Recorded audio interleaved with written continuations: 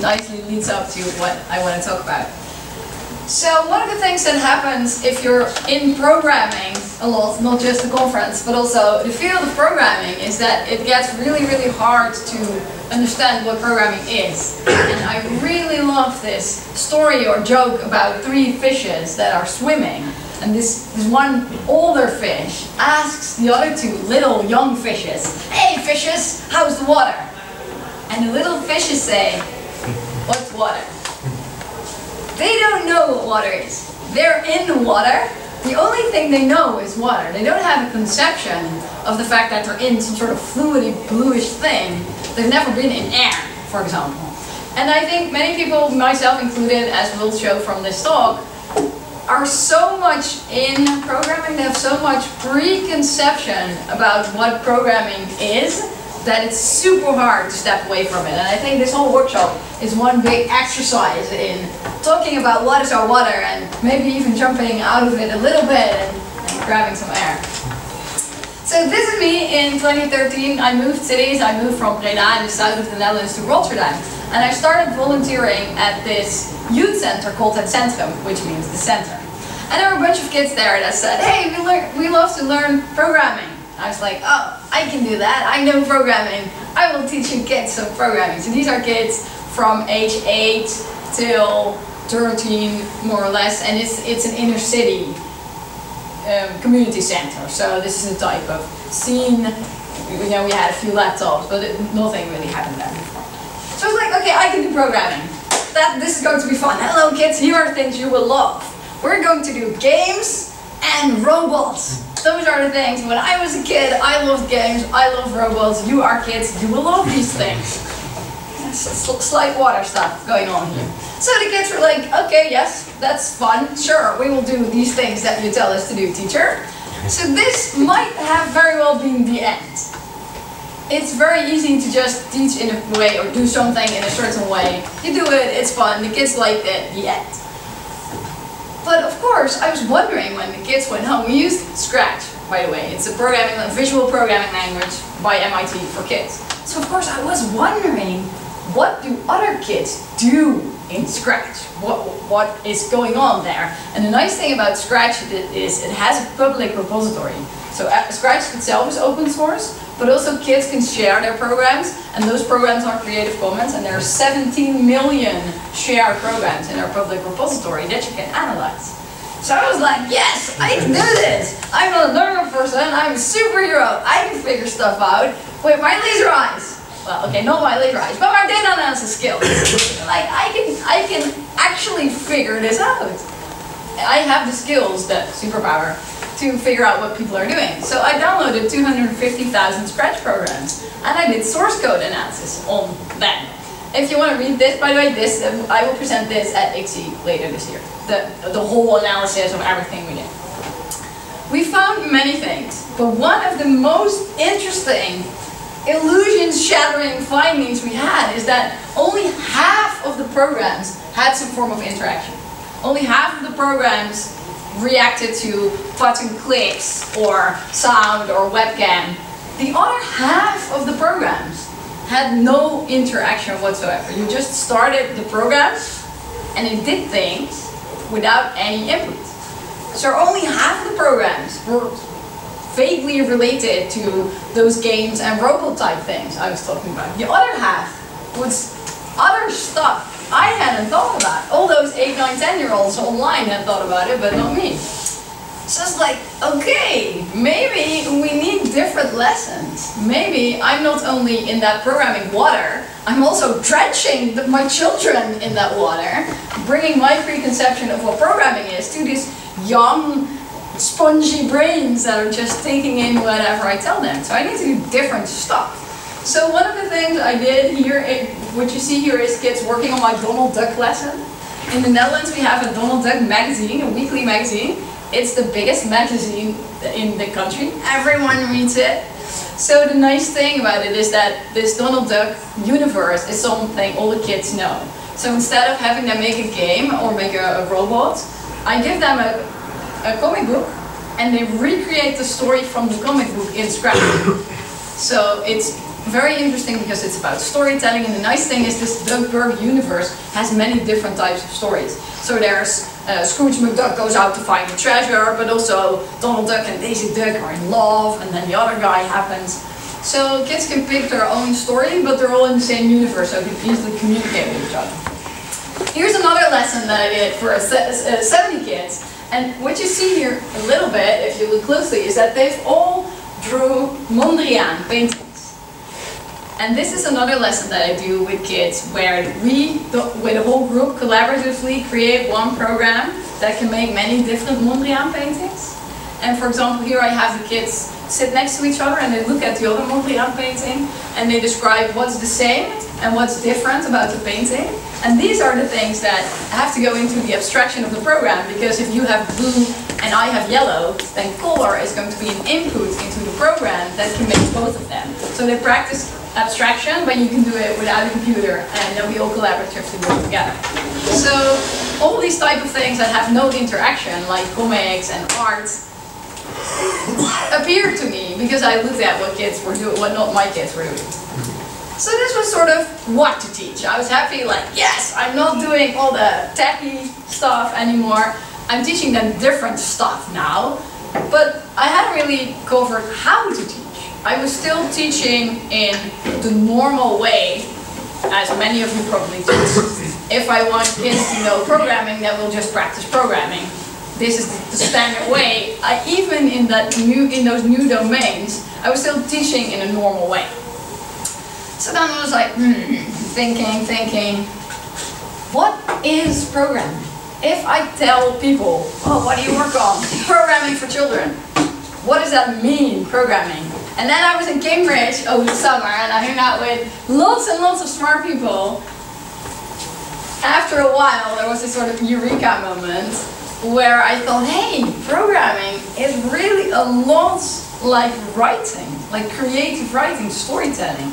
Because if you think about it, ultimately programming is, you have an idea, a weird broad idea, like an app that tracks compliments. I really want this. If someone says something nice to me and I'm just like, can you say that again? And then at night I listen to it all again.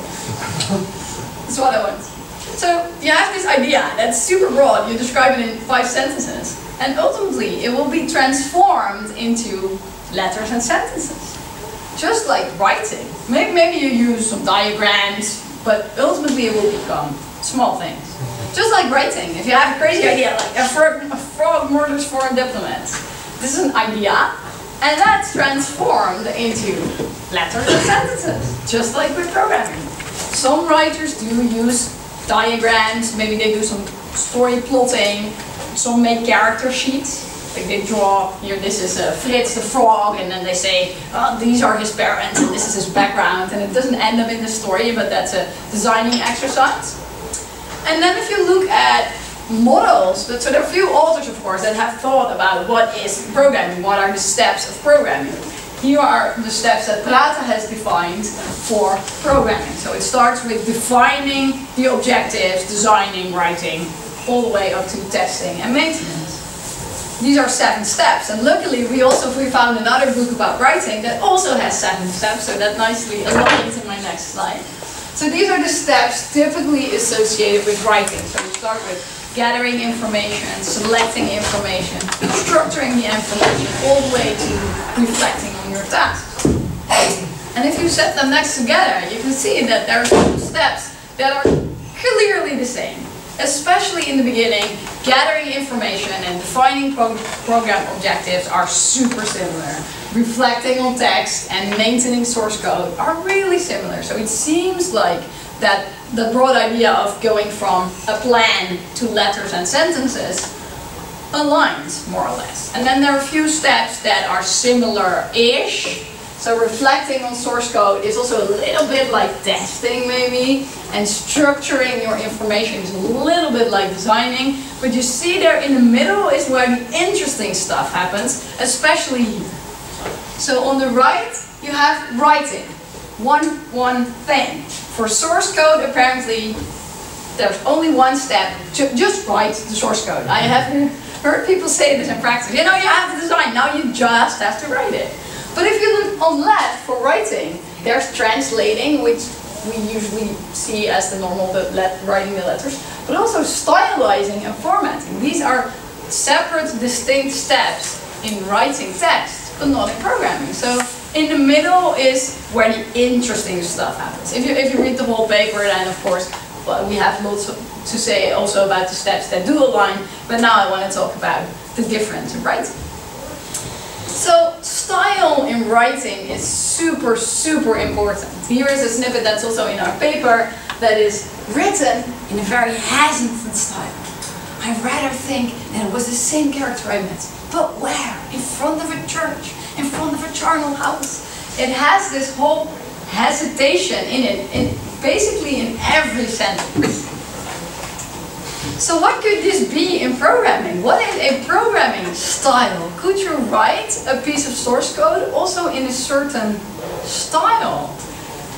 Of course, this is something, and here you have two different programs, and you could say they're in sort of a different style, because the first one is really dry, just explaining what's going on, but in the second one you have better variable names. You could say that's more like a story, because you're trying to like take the reader through what is happening. But this is still somewhat boring. Maybe we want something like this.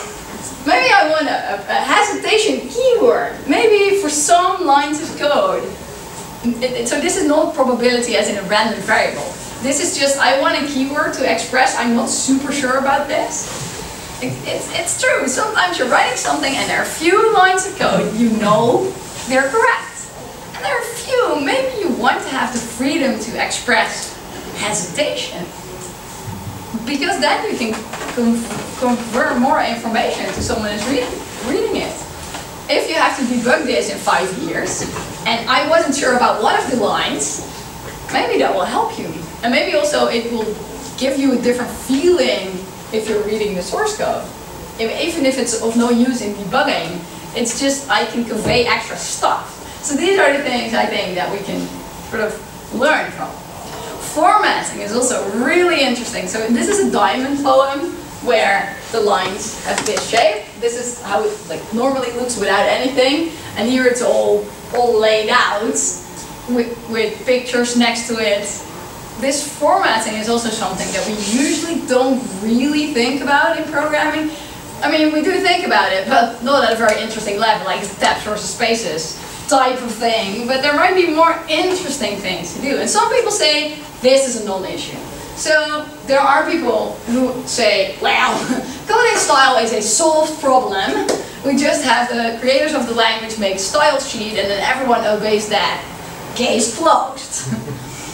I don't think it's all that like simple. Here you have two programs, and this is already a discussion, is this the same program or a similar program, but at least they're similar in a sense. But the formatting is different because I move the declarations closer to the variable, the place where the variables are used, or farther away from it. And this is definitely an exercise in formatting code in a different way to maybe support the user. So you might ask, and also some of the reviewers did ask this, and why is this interesting? Okay, two things are similar, but what can we learn from it? Because if you go to a high enough level of abstraction, everything is similar. Like, I am an object. This table is an object. But what can we learn from it? So let me take you through a few highlights of what we can learn from this. First of all, on the very, very small level of this comparison. For example, if you juxtapose those steps, you see that in programming we do have some interesting forms of formatting. Syntax coloring, syntax highlighting. This is something we're really very used to in programming, and there have been papers that show that this actually helps you. Could we have this in writing as well? Maybe this is super useful for novice learners, or maybe it's also super useful for people. If I have to read French, I had to do that yesterday. I know some French, but my grammar isn't excellent, and if the syntax, there would be highlighting of what the verbs would be, that would greatly support my understanding of a French sentence. Or even, especially for French, just where the words end if people speak would be very useful. So maybe this is useful. Maybe the baby steps can learn from each other by reflecting on how they would look like in the other field. This is like the tiny detail level. But something that's even more interesting, and someone else already talked about this a little bit, is that if you use a certain metaphor, that shapes how you think about something. Even if you don't want to, it just happens. So a metaphor from writing that I absolutely love is the difference between pantsers and plotters. This is how novelists talk about their process. And what pantsers do is, if they write something, they just write something. So their step one is they take their pen, write all the things. I am definitely a pantser. I just want to get my idea out, and then I will just iterate many times. Heavy rewriting, this is where the heavy work happens if you're a pantser. If you're a plotter, then you start with an idea, you make a plan, and you just write it. So this is the plotting part, and this is the pantsing part. And this is how novelists classify themselves. There are even blog posts from famous writers that say, oh, I'm a pantser, oh, plotting is better. It's a bit that versus this. So I think this is really interesting also for programming. I have started thinking about myself, okay, I'm a pantser in writing, am I also a pantser in programming, and am I a pantser always? Well, sometimes you're plotting if you're making a design, maybe for a customer, but sometimes if you make something for yourself, maybe you're more pantsing. This is a metaphor that's super helpful for me. And then if you realize, or if you look at what metaphors we use now, architecture, you see that the metaphors we use, architecture, building, scaffolding, are very much plotter-like. This is how you make a bridge. Then you're a plotter and you make a bridge, and then you make some designs, and then you actually make the bridge. You can't pants your way out of a bridge. You can't say, yes, I don't know. Hello, city, you want a bridge. I don't know how this bridge will look like. I'll just start a little bit, and then I'll see how it feels. And then we do some more. It doesn't work. You can't make half a real bridge. So then you see that this metaphor of building and architecture is maybe limiting our brains towards a plotter mindset, where a pantser mindset sometimes might be useful. And you see that as a field we're going somewhat from waterfall to agile. You could also say we go from plottering to pantsering. And maybe if we had thought of programming as writing earlier, we wouldn't have been so waterfally, because it sort of happens if you think if something is engineering, then it's almost immediately not pantsering, because engineering is planning, because you can't pantser your way out of a bridge. So this is how metaphors really change, and there are many metaphors for programming, of course, apart from engineering and writing. There's also gardening and knitting and recipes, and they all have their values. But you have to realize that if something is a prevailing metaphor, it will influence how you think about stuff. So yeah, we think about making bridges like we think about making apps. Another reason why this is super interesting, and I started this story talking about how I'm also an educator, not just a researcher, is now I wanted to know, can I teach programming like we usually teach creative writing to kids or grown-ups? So one thing that works really well in writing education is observational learning. This is where a teacher does something while also explaining what they're doing. So they say, when I create a story, I first make a plan. And then maybe they draw the character sheet of Frits the Frog. They say, well, his parents left him at an early age, and that makes me feel a bit sad, so this is going to be a sad story. They draw the story, or write the story, while explaining their steps. Like this. Frits is really sad and upset, he's leaving the pond. So maybe we can do this for programming as well. Maybe a good way of teaching is live programming while I'm explaining my thoughts. And I think it's really interesting that this does happen somewhat at conferences, for example. There are many professional conferences, not so much academics, but professional conferences. There are developers that they live program, they explain what they do. But this is not normally something people do in the classroom, especially not with young kids, but also in university. Live programming from the classroom is not like the common thing to teach. Usually it's just PowerPoint slides with syntax rules. Maybe there is something there, and it seems likely that this would also work. And another thing we can learn from writing education is that what's really known to work very well is course integration. There have been lots of experiments of combining writing with natural sciences. So one course about science and writing, kids, you explain them some science and then they keep a diary. Or they make a poster, they use language exercises to deepen their science knowledge. And this is known to increase their grades in both science and writing.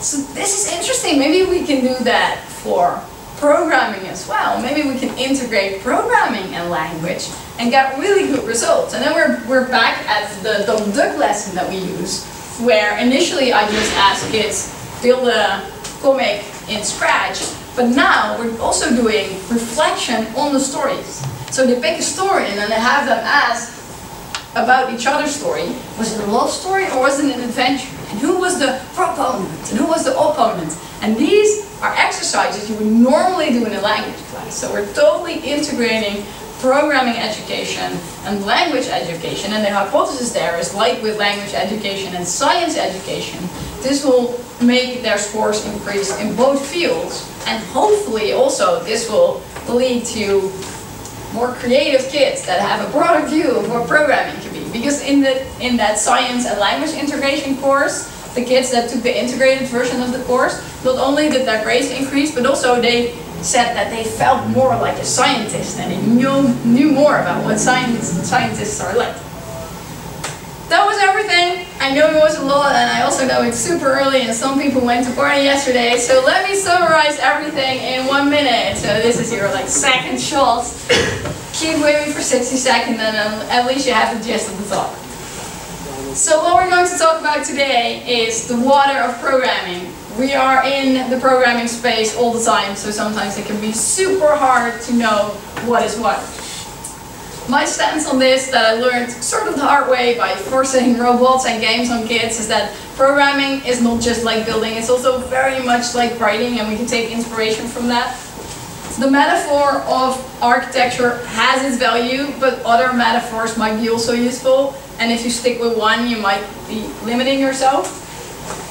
I truly believe, and am researching a lot at the moment, that we could learn from teaching kids creative writing how we can teach kids programming better. For example, by using observational learning and integrating programming courses with language courses. That was me. I'm Felienne. This paper and also all my other papers and 400 live blogs about all sorts of sciencey stuff are on my website. I'm on Twitter as well. People always ask me, how did I make these slides?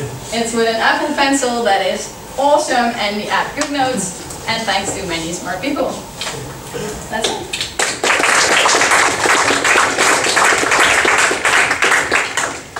So I think we know how to switch between these two computers. So I can do my critical comments, and then we'll have more space for questions. So I sit down? Is that the I think you can sit down, yes. Unless you want to sort of dance around. I'll sit here, so I'm closed for questions. We're actually doing good on time. This is surprising. I thought that so many switches and everything. Cool. So when I was reading the paper, and I was thinking, what were the interesting things that I could learn from this, or maybe what were the crazy things that we could say if we take the idea to the extreme. So my sort of critical commentary on the paper will be more on the side of trying to take things in an extreme and possibly silly but maybe inspiring ways. Given that we have very short slots for this, I took sort of two basic ideas from it that I thought are somehow interesting, or you could do things with them. And the first thought I had was around the formatting and styling, where if we take the idea of formatting matters to the extreme, like how far can you go? So I did a little bit of online search and I found this, which is that Mario? It's Mario.c. So this is a C implementation of Mario from the International Obfuscated C Code Contest, and you can see that they really do something with the formatting here. It doesn't help you read the code, but that's not really the point here. So it's sort of using the formatting to tell you something about the program, and you can see it just as a joke, but maybe there's something interesting in that in a more deeper sense.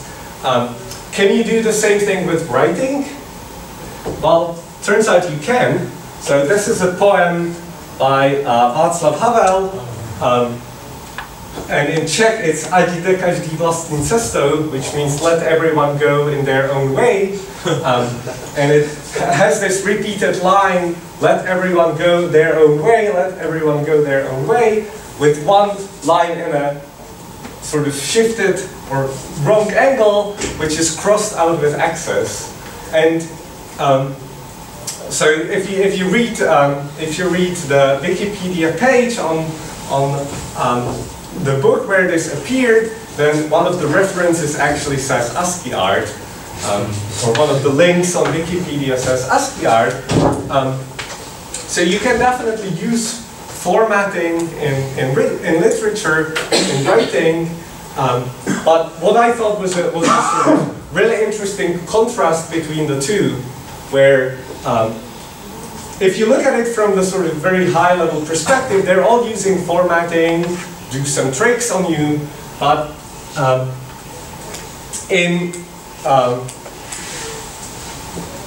what kind of formatting, what kind of effect can it have?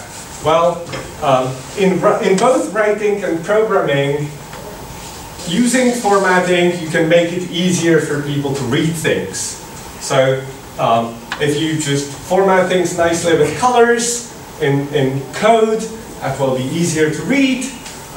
In writing, you can distinguish bits of poem and it will be easier to read. They can, in some sense, I think the formatting can support the meaning. Like Felienne had this example with the Diamond poem, which had sort of kid-friendly formatting, had illustrations, so it supports the meaning. I think possibly in programming, if you're sort of using formatting to do things like spaces and correct indentation in C, you're helping the meaning. But what I thought was really interesting about the poem example was that in the poem, the key component of the meaning actually came from formatting. So in the poem, you couldn't format it differently. It would just not be the poem. Like the whole trick of it was in formatting. And I think this is something we don't really know how to do in programming, because in programming the formatting is always somehow secondary. So can someone come up with a programming language where the formatting would actually be the Mario picture that you write in your C code would actually define what the program does? What's that? Python. Python. Well, I think Python is somewhere in the middle. Like, it makes you... Yeah, I'm not convinced. I think Python with, like, or just space indentation is doing some of it, but it's not as profound as Python just isn't as profound as Václav Havel. That's my conclusion from this part. I'd agree. You're aiming towards something like setting cryptic crossword puzzles, where the whole the general theme of a cryptic crossword puzzle is a clever combination of form and context. So this one phrase part of it describes the meaning of the word, but the other part describes the construction. Yeah. Something like that. Yeah. And so here you're hoping for a programming style where the programs you write are a very clever and intricate combination of the content, which is the algorithmic part, but also the way these cogwheels fit together. Yeah. So this was the first thought I had from reading the paper, and I don't really have a clear idea of how to do it, but I think if we want to get some interesting, crazy ideas from the parallel between programming and writing, then this might be one space where something yet unexplored can be found. Now the other part that I found interesting about the paper, and I think this one will be more on the side of where I would disagree with something, is when we look at the process of writing and process of programming. So I was reading the paper, and it has this nice list of steps that you do in programming or in writing. Now I don't do a lot of writing, but I do quite a lot of programming, and it always strikes me that this is not how I do programming. I definitely never define program objectives. I sort of go here, then maybe a bit here. Now I think this is definitely capturing some of the steps that we do when programming, but whether it's sort of as clear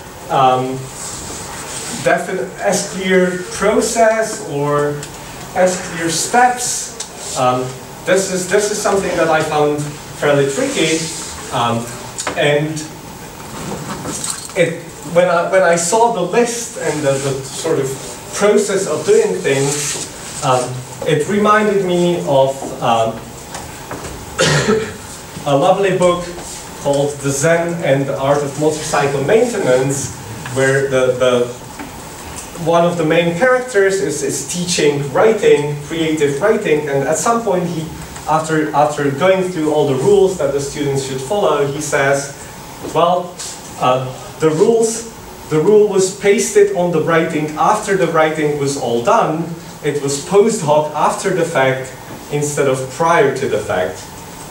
And he became convinced that all the writers that the students were supposed to mimic wrote without rules, putting down whatever sounded right, and then going back to see if it sounded right and changing if it didn't. And then the idea from this was, well, the really interesting writers will just write, and then someone else will come and say, oh, they write like this, and create the rules. And I think it's really easy to say, oh, but this is just the sort of very exceptional writers. But I think most of the writers probably follow something that sounds more like this than the process that is very clear. So I sort of wondered, what is it about the process and the process versus, or order versus chaos in programming and writing. And I think the first thing is, when we talk about process and steps, maybe it's useful when we are describing what we see around, but it becomes less useful when we try to prescribe and say, oh, this is the process you should follow. So that's one thing. The other thing is, I think in writing, you can really easily imagine that this is that what annoyed Pirsig had a very sensible ground, because writing is such a creative, and you can't quite easily put a hand on what's going on. But I think in programming, the situation is sort of more constrained, because in the end you have the sort of hard constraint that the computer has to run your program. And so what can we do to sort of approach programming in a more free sense? Well, obviously, we should just write programs for reading and not for execution, because execution is what constrains the creative act of programming. So I think if I want to be extreme and say what can we learn from this parallel between programming and writing, well, you shouldn't be bothering about running your programs because that constrains you too much. Now, does this sound very silly? Who thinks this is very silly? Yes. No. I was hoping someone would say it's silly because this idea of programs just for reading, I can trace it back to the Algol definition, where in the Algol definition they actually have a section on publication language. So if you're learning Algol, they'll tell you how to write Algol code for the computer, and then they'll tell you how to write Algol code for people in books. And they just use sort of prettier typesetting, but you're allowed to use Greek letters in Algol for publication. So I think this idea of doing programming just for reading has been around since 1960s, and quite surprisingly, it hasn't almost at all evolved since 1960s. So if you read some pseudocode, it will still be in the Algol publication language, even though it's 50 years later. What I got from the paper, or what sort of inspired me, is that maybe we should liberate programming from the tyranny of execution.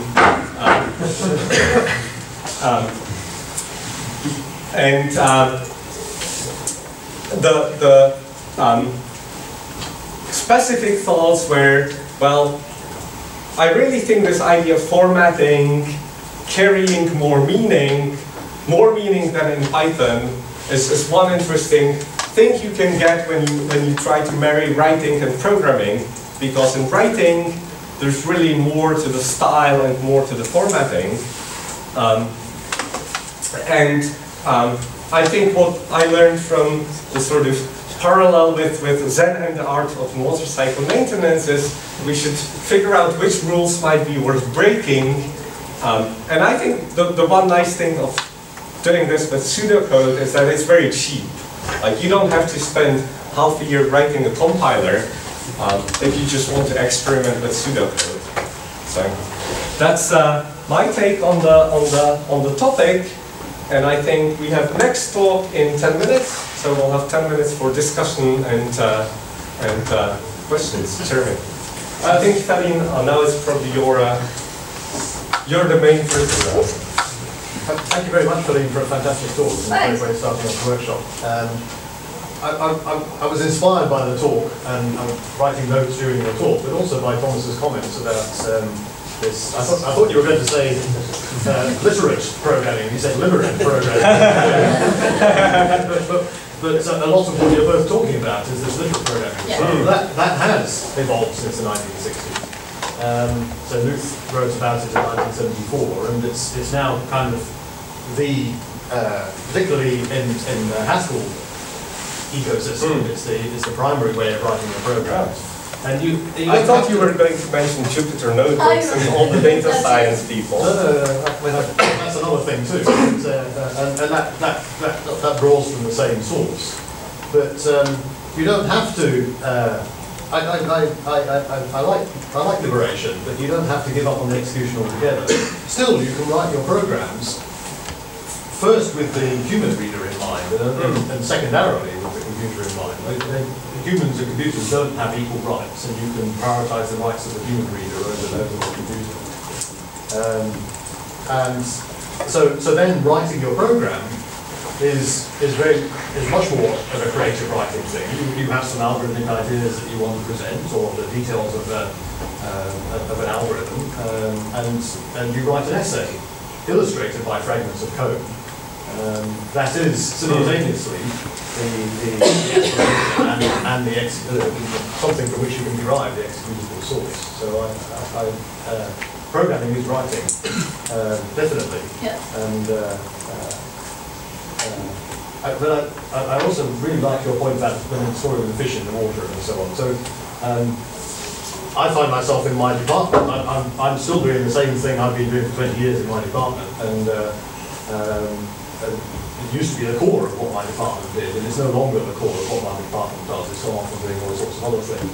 And my colleagues all say to me now, the programming, that's all done. We know how to do that now. We have Java. Why do we need anything else?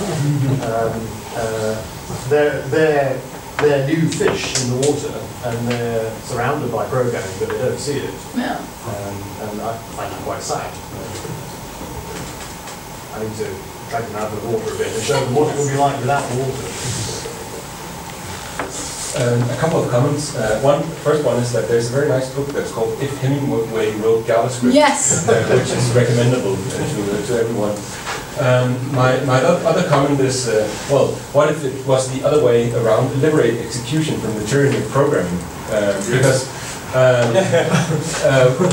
one of the things that struck me, and I'm not sure I can quite articulate this, that when you're programming, is what you're constructing the text. No, it isn't really. It's this program that is somehow constructed from compiling or interpreting the text, and is the focus actually then wrong if you look at the text as the product of the act of programming? So it's teaching writing, actually teaching the wrong way of thinking of what you're doing, because what you're doing is actually constructing this running complicated system that unfortunately you have to do through programming language, which I guess hopefully in not that many years will look like stone and chisels. I would say the metaphor still holds, because I would say that also goes for writing. Because what I really want to convey to you if I'm writing a story is not the letters on the book, it's the emotions or the stuff that happens. And I have to use these silly letters because we don't have a mind meld yet.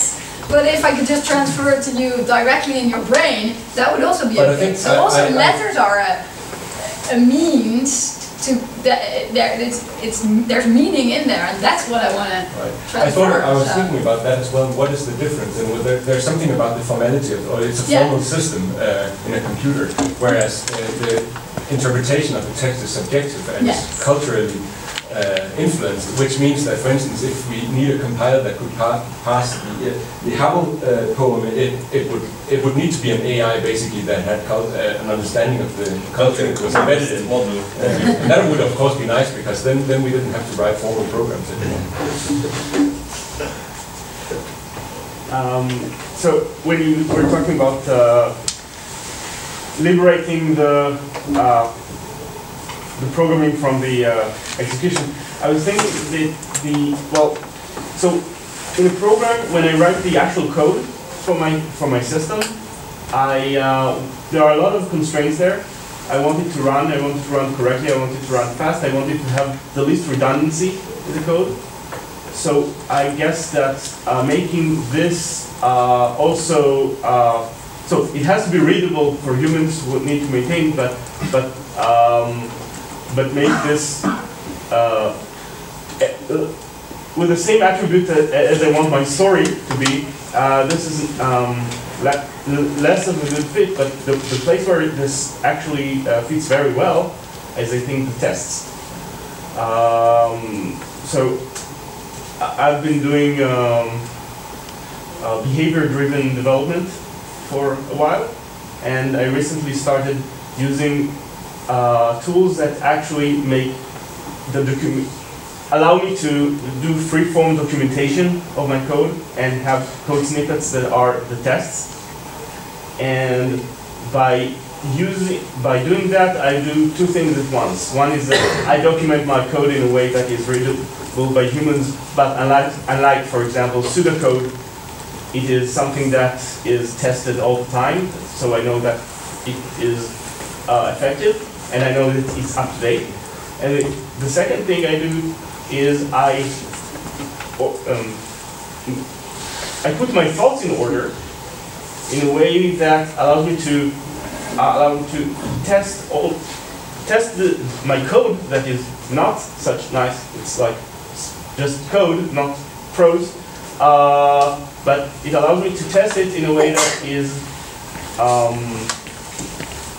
fine-grained, so that every small piece is now tested, and unlike the approach that used to be that in your list, testing was just after I already had my code. So if I do the testing, at least thinking about the testing before I write my code, then I don't have this large piece of code and now let's see, how do we test it? How do we see that it does what it's supposed to do? Yeah, that ties into where Thomas mentioned, is the list prescriptive or descriptive? Of course, also with writing, it was also at the bottom.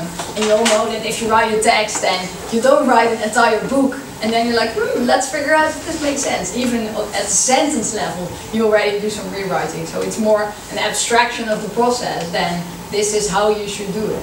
And then I like your remark that a test might be more like a small story than a whole program. This could be an interesting exercise, because a test sort of is a what-if story. What if a customer orders a burger? Now everything goes wrong. So tests might be a nice way where you could really, because also they're small, so it doesn't take that much effort, where you could really try to make a test into really a story where maybe comments and lines of code interleave. But also, of course, I have to step in as a process police just so that we can get the next speaker set up. So if you can come over and now you can. Can I finish my thought? Yeah, you can finish your. So the final thing I wanted to say is that what I'm saying is not every line of code is a story and you should be writing everywhere. It's more like, let's take inspiration from this metaphor and think about what is formatting and what is style, not that all your algorithms should be stories. That's a bit different.